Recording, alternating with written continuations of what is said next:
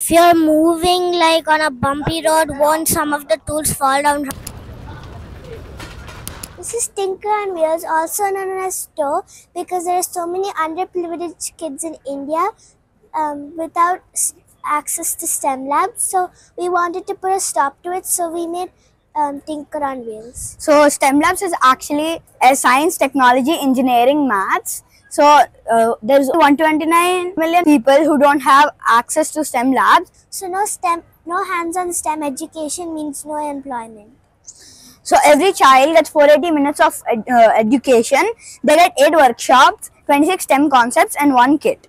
They teach design thinking, STEM around you, digital literacy, robotics, AI and IoT and space technology.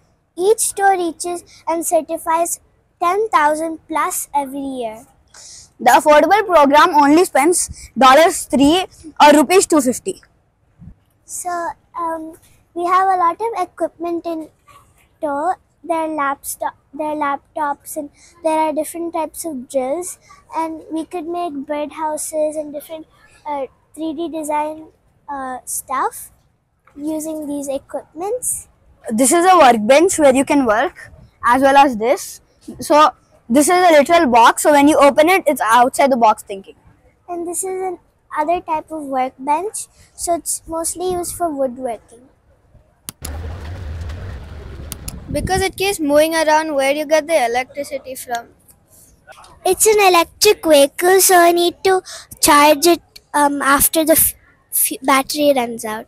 So if you're moving like on a bumpy road, won't some of the tools fall down from where they're supposed to be? No, the thing will get closed.